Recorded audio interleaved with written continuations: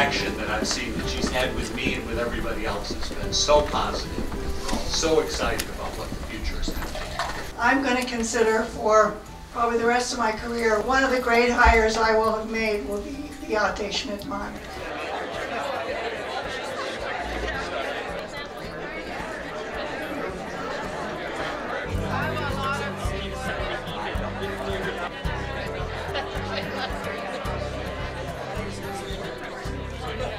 First thing I want to do is thank all of you for coming.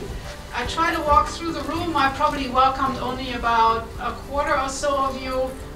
Sorry, there is the quantitative nature coming out. So I think we can really grow our research enterprise.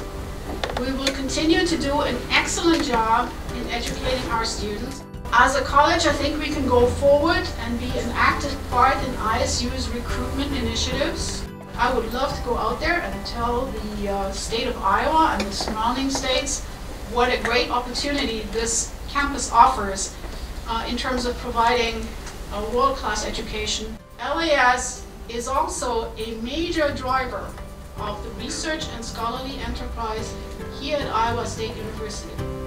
If you take US News and World Report's America's Best Graduate Schools, some of Iowa State's programs are in the top 50. 5 of those are in LAS. Many thanks to Mike Whiteford, even though he's not here, his ears are ringing, and many thanks to David. So thank you all very much.